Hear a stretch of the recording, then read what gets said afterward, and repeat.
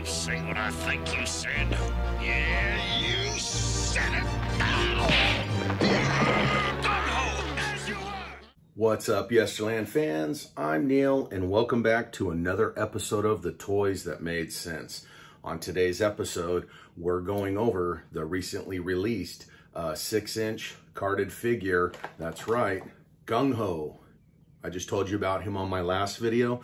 Well, I've got him as promised. We're going to be diving into him, checking him out, seeing all of his glory. And let me tell you, so far, I think he's probably one of the better ones on the carded here because he really, really looks like that vintage original figure that we got as a kid back in the 80s. So you know what to do. Without further ado, sit back, grab your favorite beverage and snack, and I'll see you on the other side.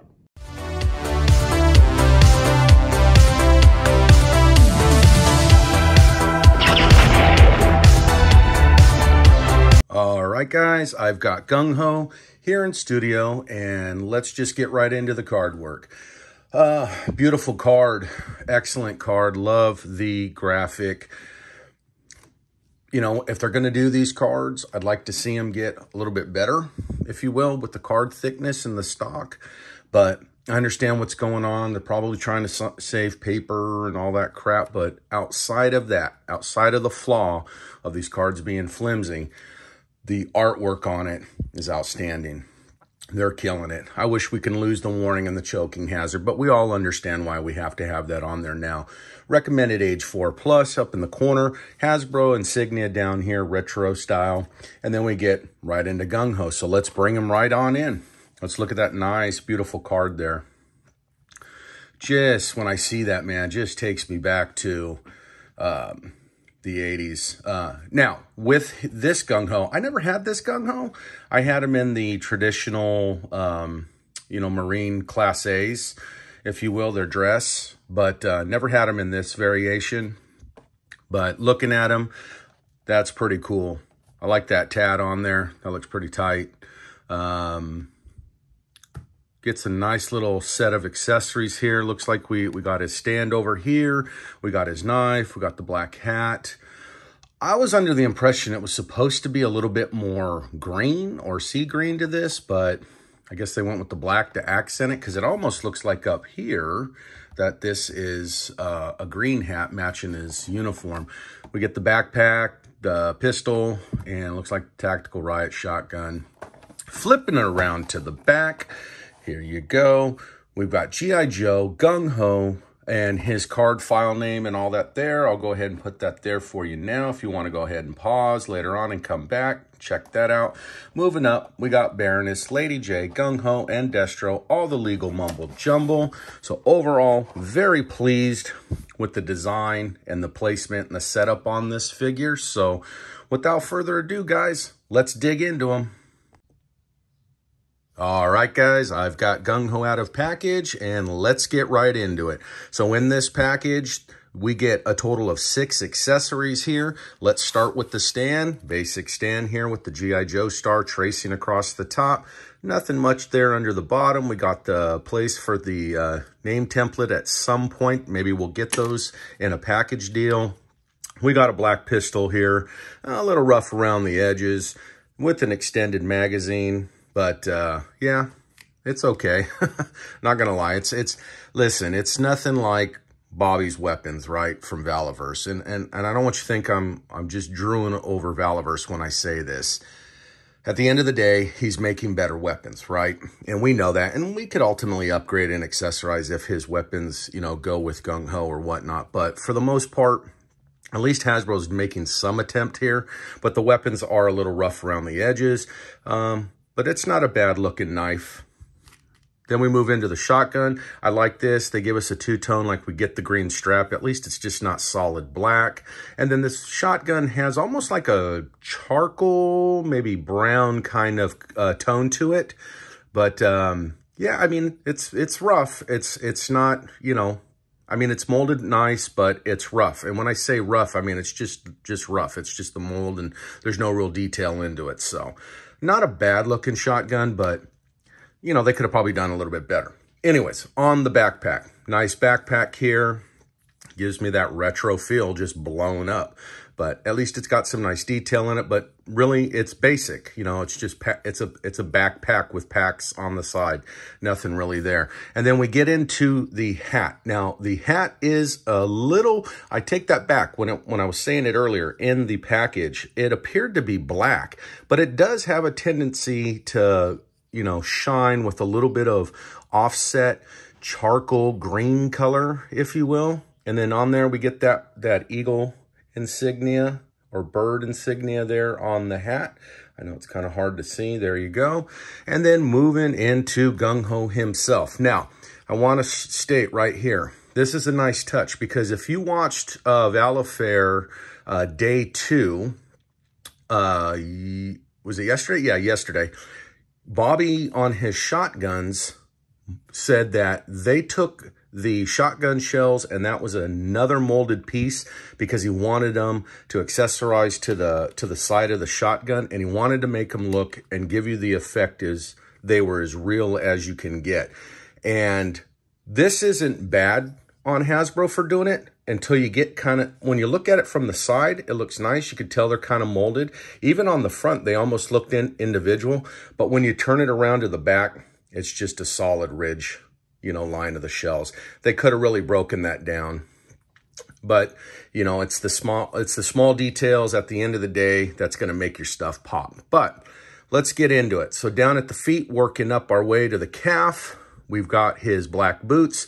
They've got some you know, design and looks like straps and whatnot. I almost feel like he looks like he's got tree trunk legs, but when you face him forward on, it works. I just don't know if I'm kind of fond of that design. I don't really remember that on the vintage figure. I don't think there was that much detail. It was probably just a black boot. On to the side, we get his sheath for his knife, so we'll go ahead and drop that in there now, and that fits just nice and perfect. Moving up, we get the articulation in the knees. Now, as you can tell, this one is very easy to bend. The thigh at the knee is a little more stiff on both sides. My left side's a little bit more stiff, but he does bend. Moving up the thigh, we got the thigh Kydex holster, or it might even be a leather holster.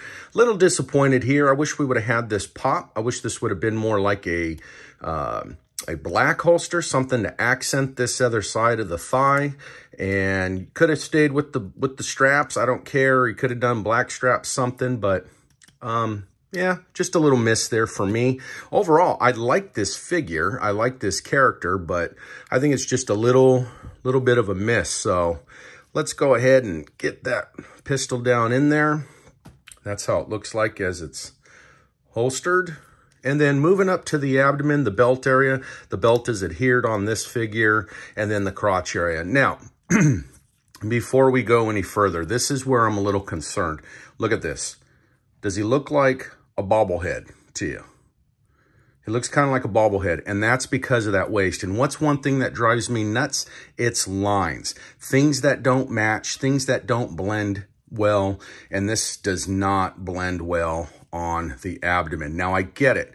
It's meant for him to rotate and be able to pose in different areas, but there is a huge gap. Huge. Now, I might be picky or whatnot, but this, I don't know. This kind of drives me nuts. So I was sitting here trying to force this back down to make this look believable. And that's about as close as I can. But then you get to the hips and it looks like he's losing his pants, if you will. They're sliding down. So, I mean, it's not a deal breaker for me, but I just don't like how that was sculpted, and you can see those lines. It just drives me nuts. All right, moving up into the chest, we get that pivoted abdomen crunch mechanism there, so he can bend over that way, and that's about as far as he can bend back because a lot of it has to do with the vest. Moving up into the chest, I will say that's a nice tattoo there. They did a good job on that. The problem with mine is mine wasn't painted right down the middle, and that is kind of hard to see, so they missed it. So I got a big flesh line going down the middle. That kind of irritates me. But we get that tattoo here on the abdomen, and there's a little bit closer view. You can see what I'm talking about there. So that kind of irritated me. It's just those fine little details that do it for me. Anyways, moving up onto the vest. We've got a grenade on each side. This grenade actually looks darker than that one, and it's not the lighting. It truly is. You can actually tell this is a lighter paint, or however they did this, it's lighter. So moving around, the vest is pliable, so you can pull this off if you need to. I won't be doing that in this video. Now let's jump over to the hands. He's got what looks like wristbands, but they're not watches. And they give you two basically trigger hands for holding the weapon in either hand. The wrists rotate, but they do not swivel inward at all. Moving up into the bicep, they are butterfly joint. They spin on the bicep there. That's both sides. Spin, butterfly joint, and on the bicep. And then we get to the big, the big nuisance on the character, right? Pins. At this point, at this stage in the game, there's no reason for these pins. Now, I know some people are bothered by them, some people aren't.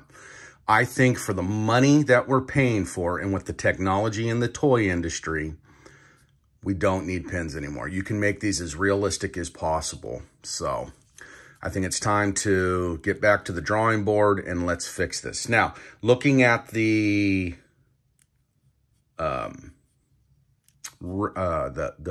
bicep and the arm there, I saw this somewhere else. Someone said it doesn't blend right, and I can see what they mean, but I'm not going to critique that too much. But yes, it does. It seems like the forearm down here kind of sticks out larger over the top bicep, and on this side it blends. So I don't know, it's just little sculpting designs and all that. But anyways, that's about as far as he can go over center, fanned out, and that's about as far, like I said again, as he can move over T-post.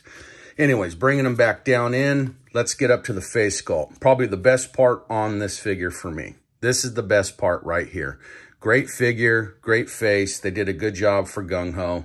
I'm going to give him credit where due. And that's about it. Gung-Ho can look up. He can look down. He can look side to side. Whoops, sorry. And he does a 360 turn. And he can look down like that.